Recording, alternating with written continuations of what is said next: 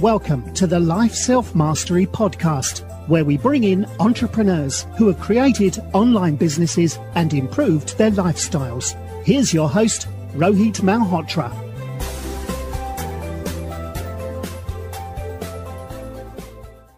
Hi everyone, this is Rohit from Life Self-Mastery, and today I'm excited to have Kate Stillwell, who's the CEO of Jumpstart Insurance. Jumpstart is developing a first-of-its-kind financial resource that helps individuals and families weather the economic shock of a natural disaster. Kate has done a master's in civil engineering from Stanford and MBA from Berkeley. Welcome to the show, Kate. Thank you, Rohit. It's a pleasure to be here. Awesome. So you've built two other quick related organizations, and now you're building Jumpstart. What got you into this crazy world of startups? Yeah, I think that it really is a labor of love, and it's sort of the natural trajectory of my career. I started out wanting to make the world a better place as a civil engineer,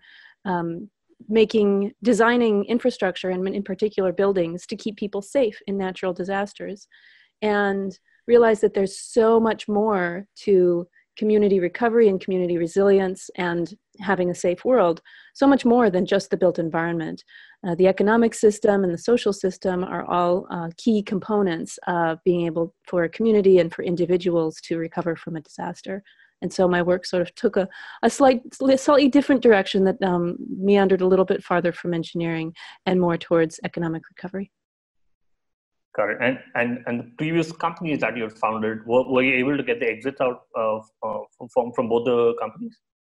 So both of those companies are still thriving. They are both nonprofits. So the exit question is not exactly the same for nonprofits. The first one is called GEM Foundation, GEM. It creates earthquake data sets that are scientifically defensible around the world.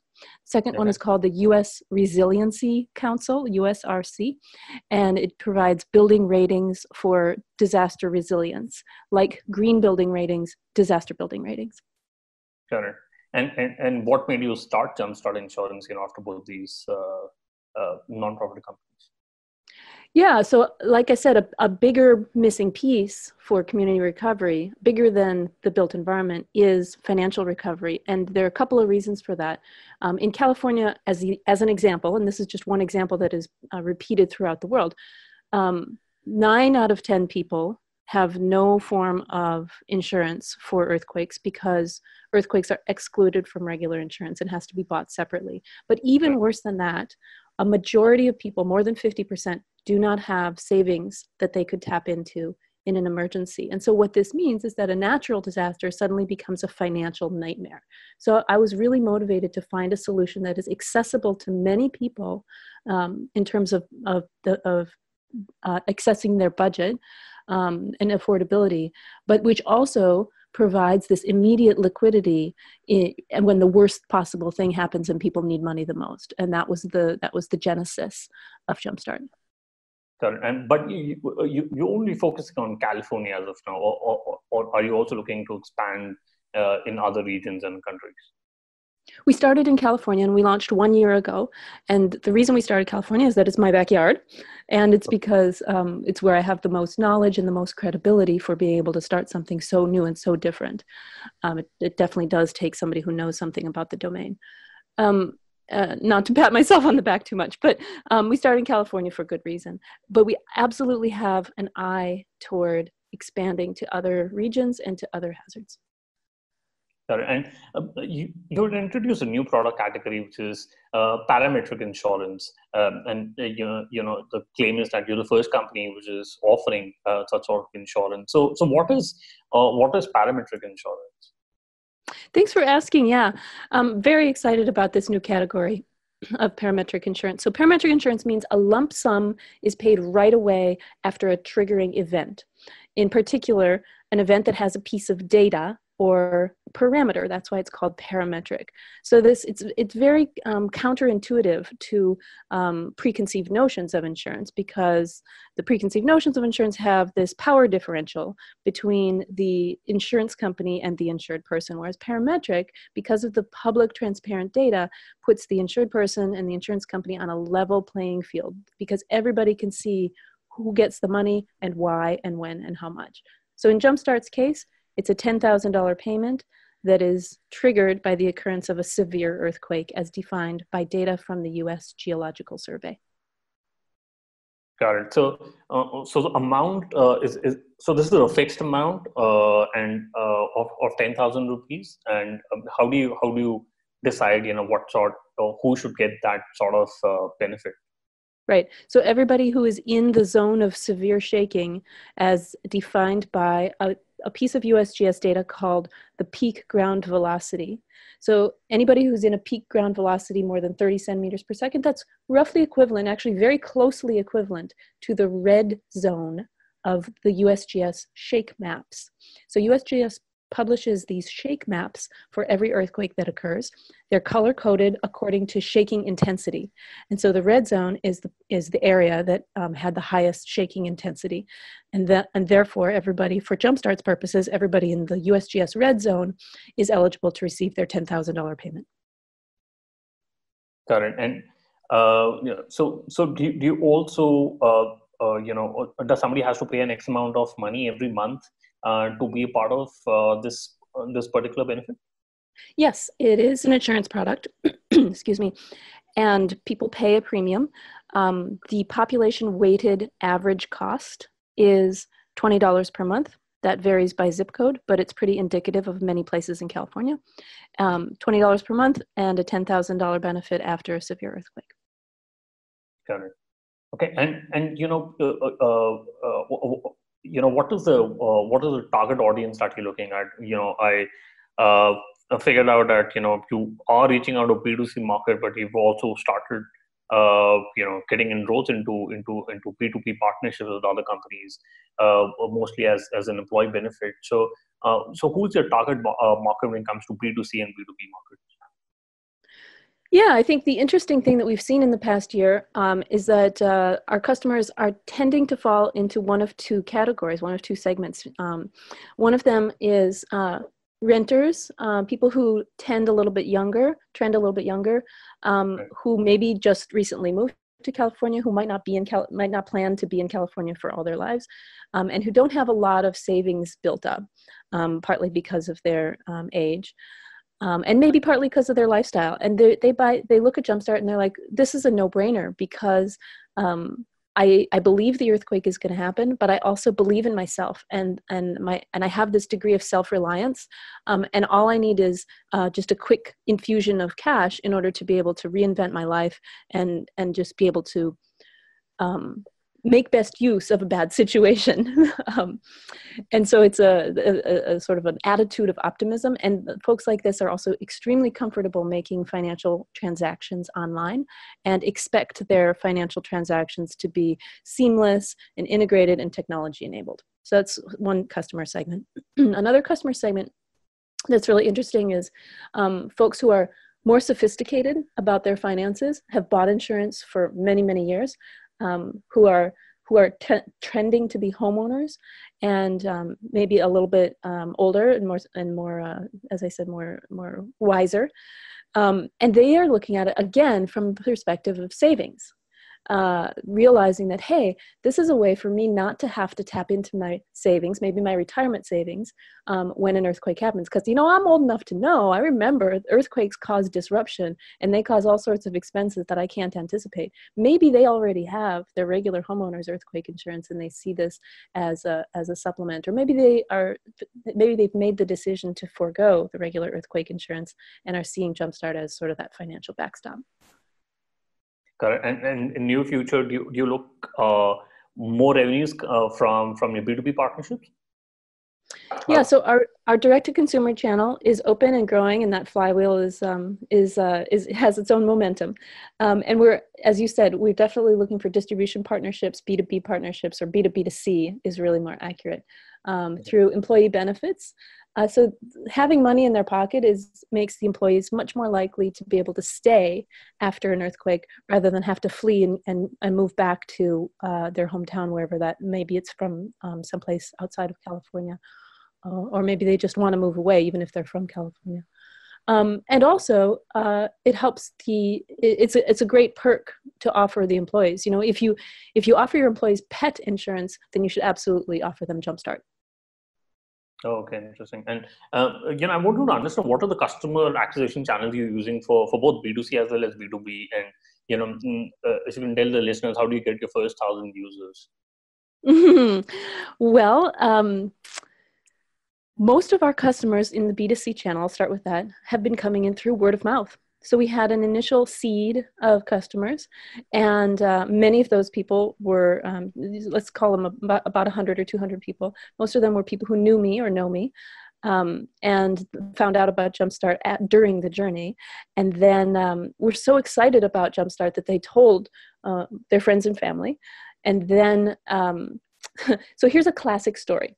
There's a customer, they talk about it to their friends. The friend, maybe the friend signs up, but more likely or not, the friend doesn't sign up until the friend feels a small earthquake. And then the next morning, people are talking about it around the water cooler or at the coffee shop. And that's when the friend remembers, oh yeah, I heard about this company called Jumpstart. And then they look us up and they find us and then they sign up. And so that is absolutely the most common customer journey for getting this first, as you said, first 1,000 customers, is this word of mouth cycle. So what we've been doing for our customer acquisition strategy, at least for this phase of the business, is to really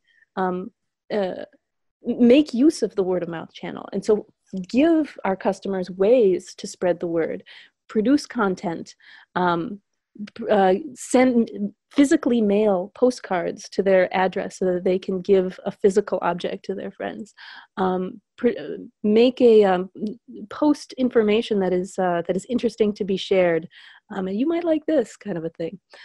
So that's the first part of the first 1,000 customers. The second part is earthquakes are news, and so every time somebody feels an earthquake, they think about it, they talk about it, they look for things. So the other part of it is being findable.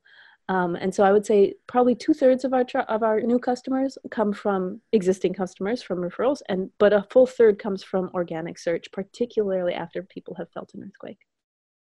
Oh, okay, interesting. And are you also looking at protecting people from hurricanes and tsunamis and other disasters? Yeah, as I mentioned earlier in the podcast, we are looking to expand. And in fact, that's a nice segue for me to introduce the fact that we have a crowdfunding campaign currently open until November 30th on Republic. And the primary use of proceeds from that fundraise is to be able to fund expansion to other regions and other products. Hurricane is not at the top of our list because, unlike earthquake, hurricane is covered as at least wind forces are tend to be covered under regular insurance policies, and earthquake is not. But one peril that is excluded, like earthquake is excluded, is flood. So we would be very interested in figuring out a parametric solution for floods.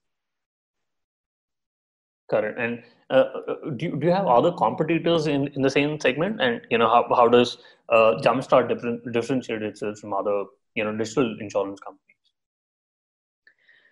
Right. So there are a couple of startups that are trying to introduce a parametric insurance for consumers in the United States. Parametric insurance for consumers is very different in other parts of the world, but if we focus just on sort of developed countries, there are a couple of startups that are trying to introduce a parametric wind product for hurricane. There is a startup that I'm very excited about that has introduced a parametric flood product in the UK for small businesses. But I think of our primary competitor as being savings accounts. If people have money in savings, they don't need Jumpstart. But that's good. That's a good problem to have. We want people to have savings so that they can have this cushion, this financial cushion, to be able to put to use in an emergency. But large insurance companies are not innovating on the parametric side, at least for natural disasters, because it's they have their core business, and Parametric pushes the boundaries of regulatory compliance. It is definitely a gray area from the regulator's point of view, and we were very careful to engage with the regulator early and often. But the large insurance companies would rather have a startup take that risk, and then if the startup is successful, then acquire that startup rather than take that regulatory risk on themselves. Correct. And what is the revenue model? And if you can talk about what are the approximate revenue numbers that you'll be doing this year and next year? Sure. So Jumpstart operates as an insurance broker. We do not bear risk. So what that means is our responsibility is to build the technology that enables this automated process of onboarding, as well as the automated payment disbursement. We cede all of the risk to underwriters at Lloyd's. So we have an agreement with underwriters at Lloyd's. So they bear the risk, and their responsibility is to make the post-earthquake or post-disaster payouts. So that's a typical insurance brokerage model. And the business model for that is that the brokerage takes a commission, somewhere between 20 and 30%, and the rest goes to pay for the risk. And that's how we operate. In terms of revenue, we are revenue positive. As I said, we launched a year ago. Took us 4 years to get there, so that's why I'm so happy that we're revenue positive. And our customers right now are in the hundreds, and we expect that to balloon in the near future because we have a couple of B2B partnerships that are really about to take off here. Correct. So what you're saying is your revenue margins around 20 or 30%. Yes. Correct. And as you mentioned that you're using a crowdfunding platform like Republic, and so why did you use a platform like Republic, and rather than go to VCs and raise more amount of funding from there? A great question. I have a really good answer. At least I think it's a good answer, but which goes back to what I said earlier about making best use of the word of mouth channel. As soon as we realized that this flywheel was happening, I realized, okay, the thing we have to spend our time on is gathering together a community who are motivated to spread the word. And so I met Chuck, the CEO of Republic, a few months back, and he said, you should think about, if that's what you're thinking, you should think about crowd raising. And I said, well, we don't necessarily need the money. And he said, well, think about having 1,000 people in your pocket. I was like, oh, bam, light bulb. Okay. And in fact, that's exactly what's happening. Suddenly, now we have 2,000 investors on Republic. And these are all individuals. This is our community. This is our small army of ambassadors who are motivated to spread the word and to keep that word of mouth referral engine going. And so I'm very excited about that, not just for getting the customers, but all the other resources we're going to end up needing in the future when we hire, when we want introductions to particular companies. We have this amazing resource of 2,000 or more people that we can draw upon, and that is such a treasure. Interesting. And do you have other investors other than the platform from where you're raising funds? Yes, we have all angel investors at this point in time, and a couple of those investors are from the Berkeley Angels Network, and one corporate investor from among our partners. Got it. And you talked about what is the money to be used for, but can you explain again about where I think you already raised $350,000 on Republic, and you can just talk about what is the money to be used for, and when you plan to get into other sectors. Right. As I said, the money from the crowdfunding will be used to expand replicate what we've done in California here and take it to other places that are in need. I can't count the number of times people say, can you, just yesterday I had an investor saying, when can you get this for flooding in Kentucky? And people ask me, well, how about tornadoes in Kansas? And everybody seems to want this. But our immediate next steps will be to continue the earthquake product in states that also have an earthquake hazard like California. Got it. And Kate, I was interested to know why did you create a benefit corporation than normal C corp?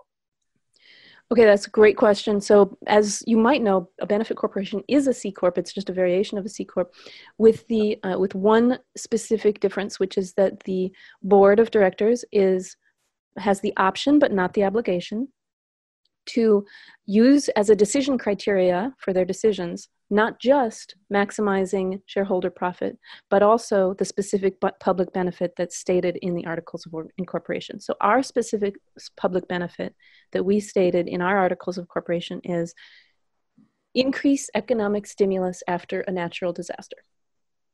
So for example, here's an example of a decision that we took in favor of the public benefit.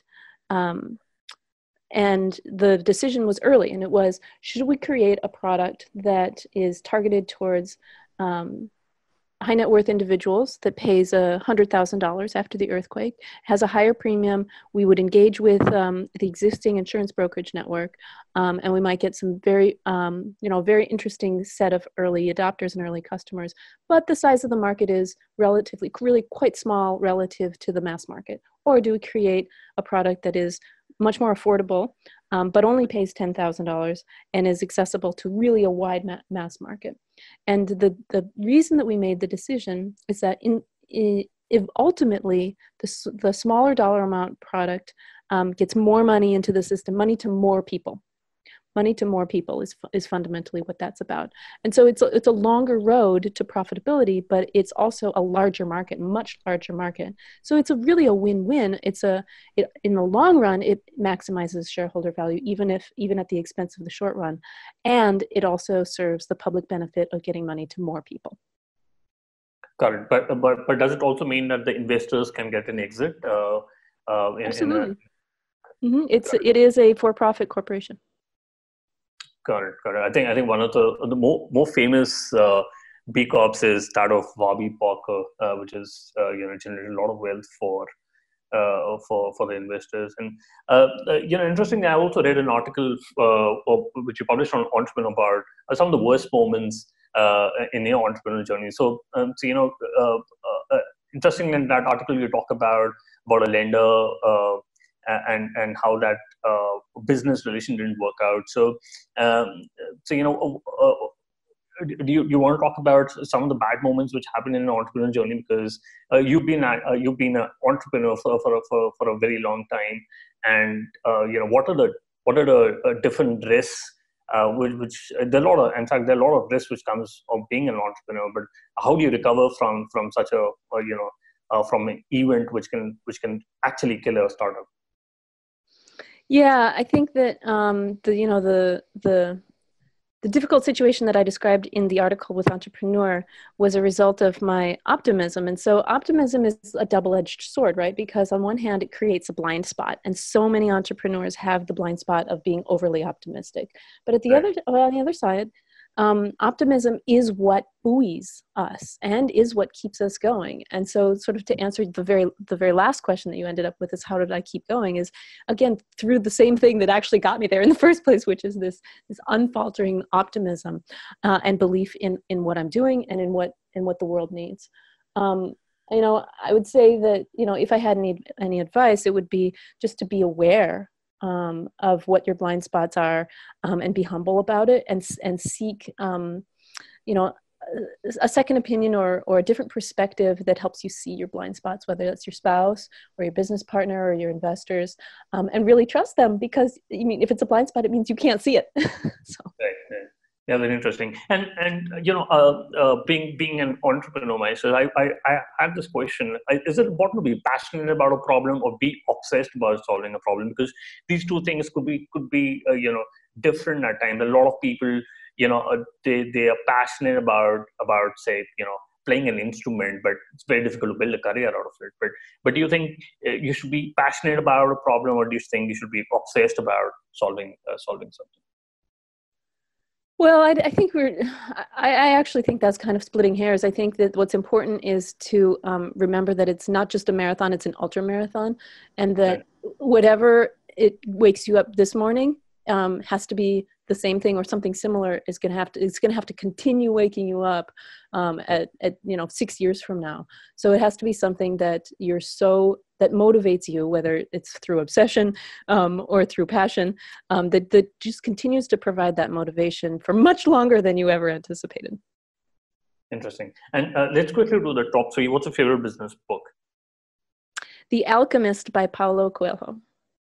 Oh, interesting. And, if you could go back in time when you started working on Jumpstart, what is the one thing you would have focused on or done something differently? I would have worried less about competition and just focused on what I do well. Got it. And do you have your favorite online tools, for example, Gmail, Slack? I love Medium. It's not exactly a tool, but it's so rich and it's so searchable. Okay, got it. We'll put that in the show notes. What is the best way people can reach out to you and get to know more about the Republic campaign? The Republic campaign is at republic.co/jumpstart. You can also follow us on social at Your Jumpstart. Your Jumpstart is also a domain name that works for us, yourjumpstart.com. Yourjumpstart.com. Okay. All right. Got it. Thanks, Kate, for coming on to the show. I really appreciate speaking to you. Thank you, Rohit. My pleasure.